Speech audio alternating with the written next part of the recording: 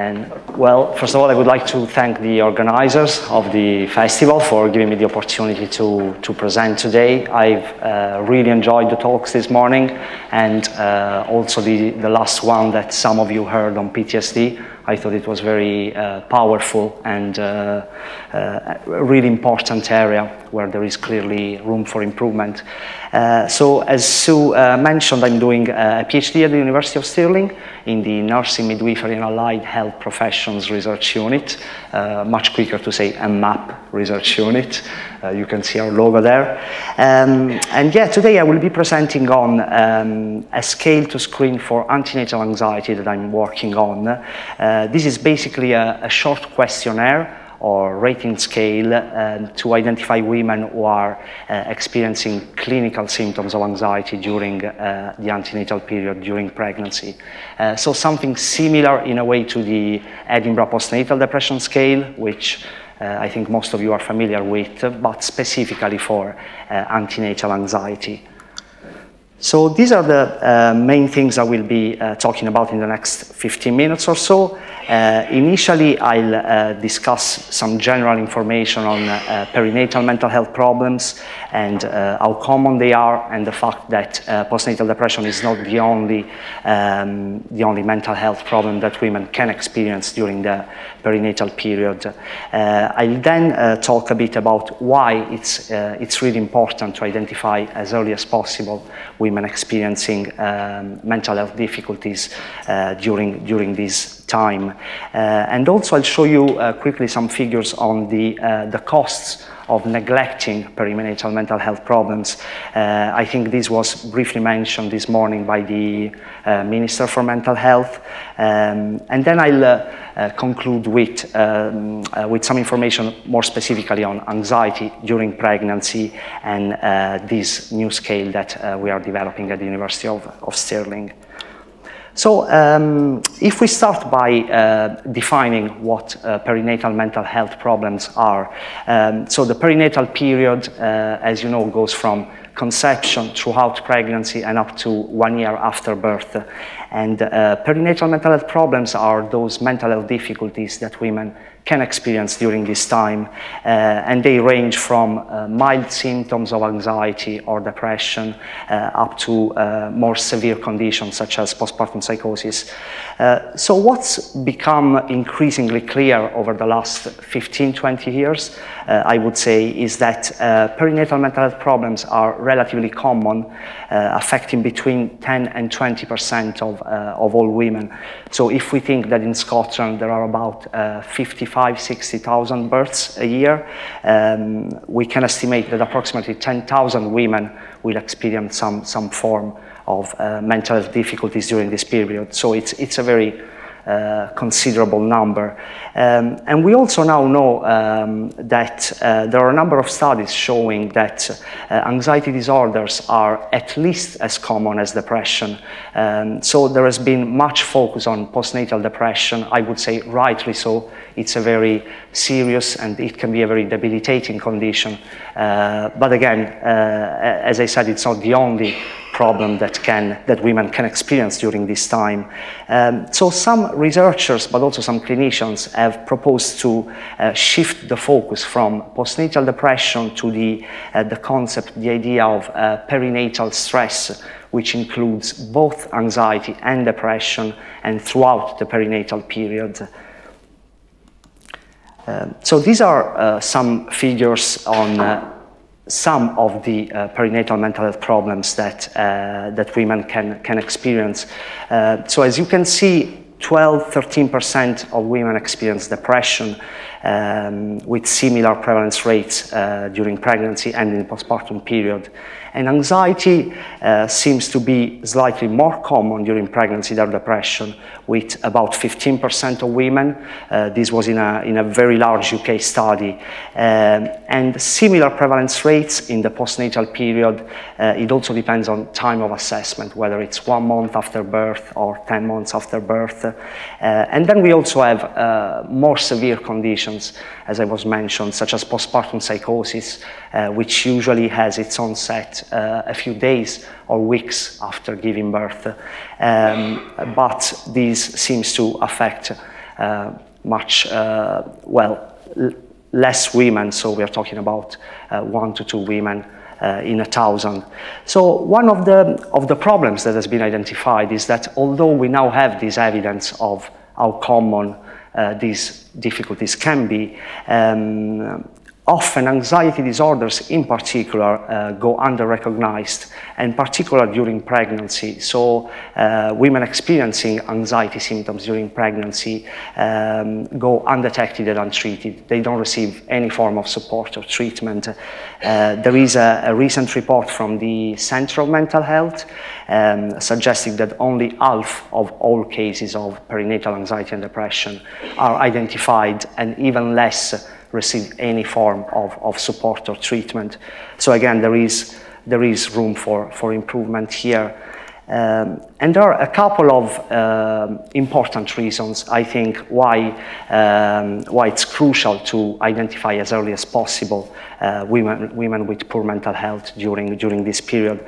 First of all, we know that there is a certain continuity, stability of symptoms from pregnancy to the postpartum period.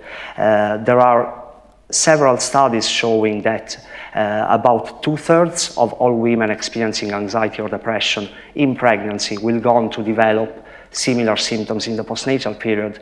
And of course, one of the implications of this is that we can target a substantial proportion of women at risk of postnatal depression or anxiety in the antenatal period. So if we manage to provide support and putting interventions in place for women early, it's possible to prevent at least some of these women from experiencing similar symptoms postnatally.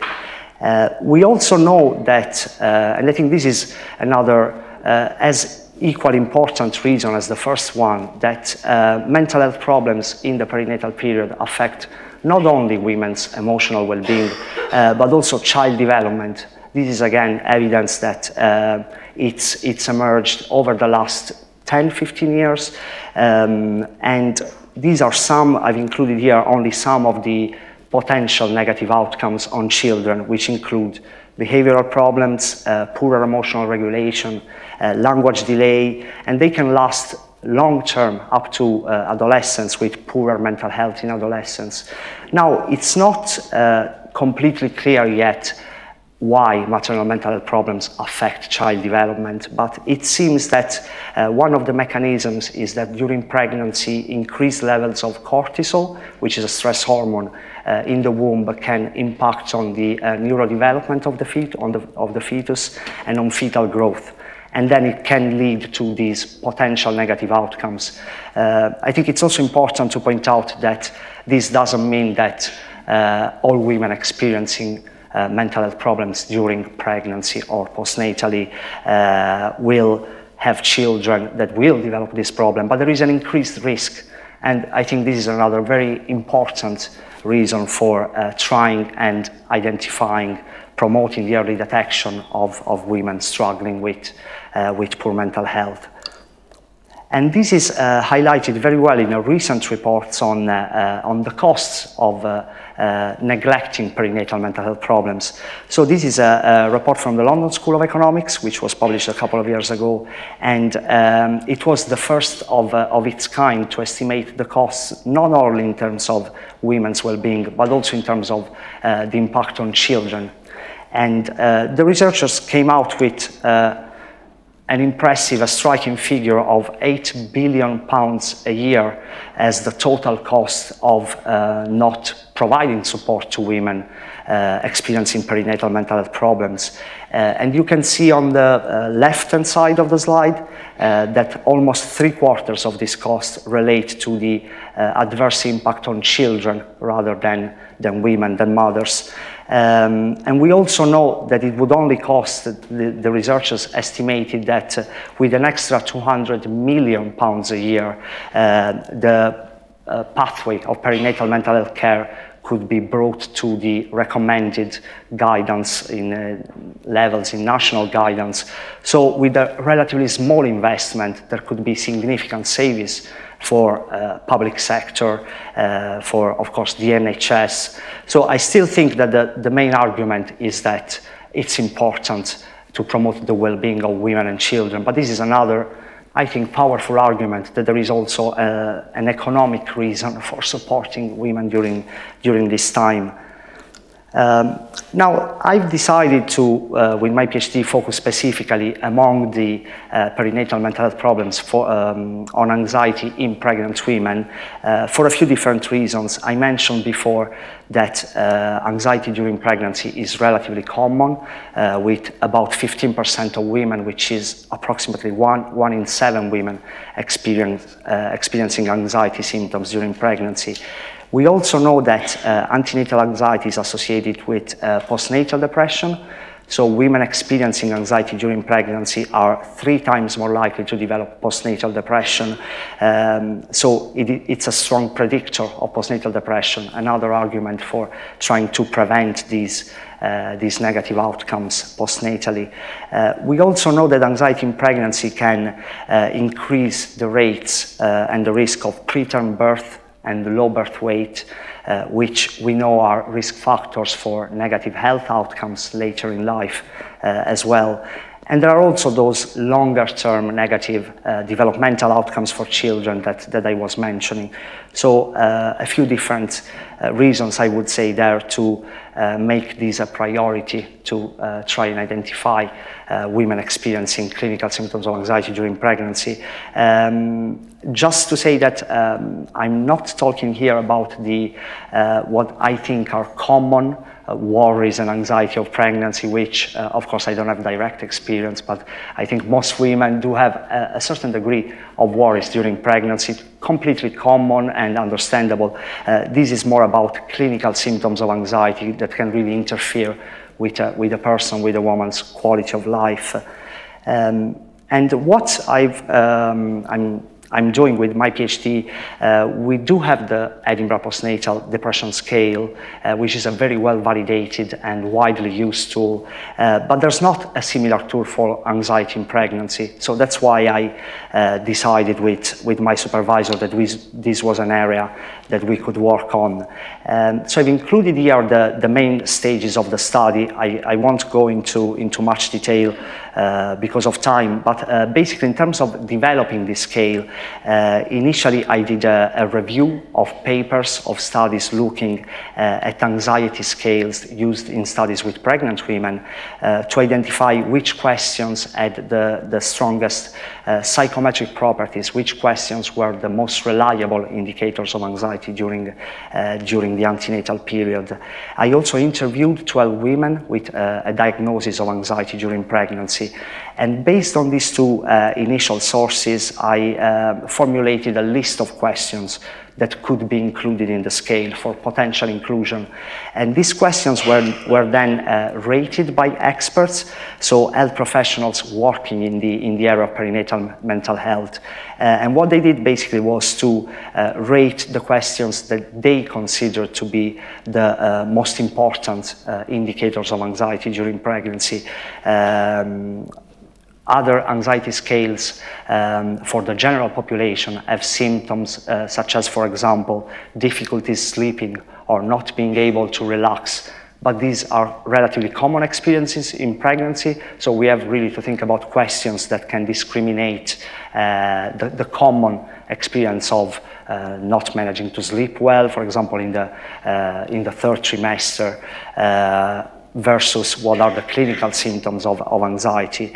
Now, based on the opinion of experts, I developed an initial version of the scale with 30 questions, and this was piloted on 62 women recruited from antenatal clinics in Glasgow. And I'm now working on reducing the number of questions to get to a final version of the scale, which is of 10 questions. Of course, it's paramount that it has to be a short questionnaire that women can complete in a couple of minutes during busy antenatal clinics. Of course, we cannot have 60 questions to screen for anxiety. And the final stage will be to test this new scale, which will be completed by 200 women. And 60 of these women will also have a brief telephone interview with a clinician from the perinatal mental health team in Glasgow. And then by comparing the scores from the questionnaires with the diagnosis made by a clinician, we'll be able to determine what is the screening accuracy of the scale, how actually good it is in identifying those women with the highest levels of anxiety. So hopefully in the next few months we should finish with this, and we'll then of course see whether the scale is effective and is reliable in screening for antenatal anxiety. So just to sum it up and conclude, we've seen that mental health problems can affect approximately 1 woman in 6 during the perinatal period, and we now know there is evidence of the negative effects not only on women but also on children. And we also know that if we manage to provide support and treatment to women who are struggling with mental health difficulties, especially in pregnancy, we are likely then to improve outcomes in the postnatal period, in the short and in the longer term. So I really see the perinatal period, but in particular pregnancy, as a very good opportunity for preventing negative outcomes for both mothers and children. If we can intervene early, there is a really good opportunity of improving the mental and emotional well-being of women, but also to promote and improve healthy child development. And that's me. Thank you.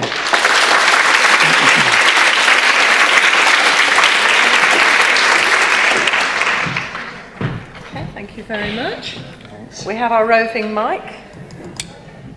If anyone has any questions, Andrea? No questions? I wondered how big this tool you think might be. Well, when you finish all the yeah. I mean, we are hoping, because we are working with maternity services in Glasgow and the perinatal mental health team in Glasgow, we are then hoping to implement this tool initially in Greater Glasgow and Clyde, because it's also where some of you may know where there are more services in terms of perinatal mental health. There is a mother and baby unit, but there is also a community perinatal mental health team.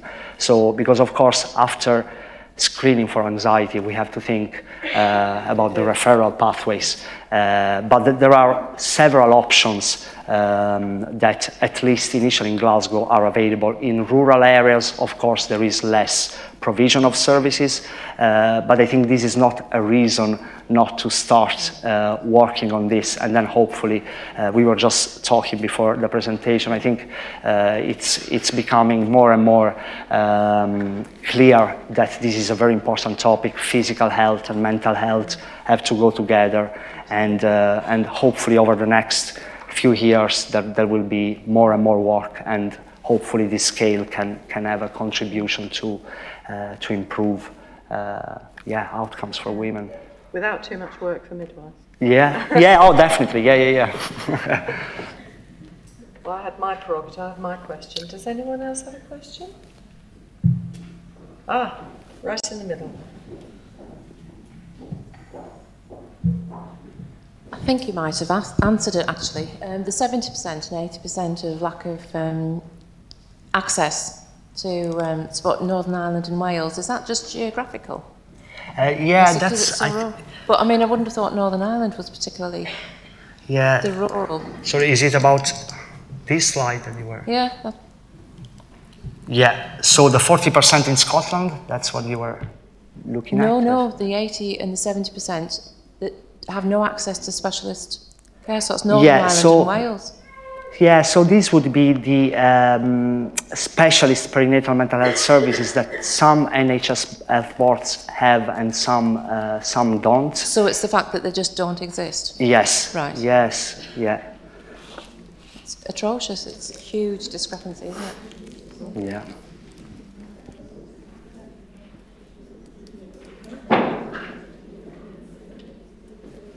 Any other queries, questions? One in the centre. It's not as much of a question as a comment, just to say I think this is a really positive contribution to antenatal care. I work in community, and then there's been a huge rise, I think, in the number of women that experience anxiety in the antenatal period. And I think half the difficulty for me is getting them to recognise the fact that they're actually experiencing, clinical symptoms of anxiety. So absolutely, I welcome this tool and look forward to it, hopefully, being a part of antenatal care. Thanks. So knowing there's a problem, I think years ago we didn't really think the antenatal period should be a nice, happy time, no problem. So it was only the postnatal period you thought there might be a problem. So it's acknowledging that women are different, they have lives which are complicated. Yeah. And I think just the way society is, it's stressful. It can be stressful. There is an expectation, as you were saying, that pregnancy has to be a happy time. Probably social networks don't help, because people tend to just post the best things happening to them. So of course, other people who may be struggling with these kind of difficulties can then compare themselves and don't feel that great. But I think, it's a combination of women trying to open up during conversations. I think a scale can also help in just facilitating a conversation between a midwife and a woman. It's not only a number as a result, this is 14, the score of the questionnaire. It's about also just talking. And making that connection, as Jenny was talking about, with the midwife. Well, that's fabulous. I think, one more, last question now. Yeah, there's time. Our roving mic is a fast mover. Hiya, thanks. Just to touch upon the last couple of points that you've just raised and from that last question there, do you think it's a case that we're just getting better at identifying it, or is it something that is becoming more frequent as time goes on because of societal pressures and things like that, or is it just that we're getting better at recognising it? It's very hard to say, but I think it's probably both in a way. There is definitely more recognition and less stigma. It's less of a taboo topic. Women may disclose more easily these kind of difficulties, but also the way society works, kind of lives with so many things to do, and it can become quite easy. Pregnancy is already, of course, a big time of change. So sometimes worries are not around pregnancy itself, but can be about, will I be a good mother? So there are, of course, lots of things to think about. And some other anxieties are about, for example, just giving birth. There is something called tocophobia, which is just fear of childbirth, which in some women can be really severe. And of course, that can make the whole experience of pregnancy quite, not particularly positive. So again, maybe with some more information and support around that, in some instances, there may not be need for individual psychotherapy or even CBT in a group. It may just be words like a bit of information from midwives, some other health professionals, GPs, about what childbirth really involves, and a woman may maybe feel a bit more relaxed. So it could be anxieties both ways, and of course I'm not sure whether that's changed or, but it's definitely good that we are talking about this. That's definitely a positive. I was thinking that's a whole area for research in itself. There's quite, and I think with issues within maternity services, such as not being able to do as much what they used to call parent craft or preparation for parenting, means women don't necessarily have the ability to meet with other women, so they're more likely to be isolated. Absolutely. Which doesn't help anxiety at all, does it? So it's fabulous. Well, thank you very much. Thank you. Thank you, Andrea.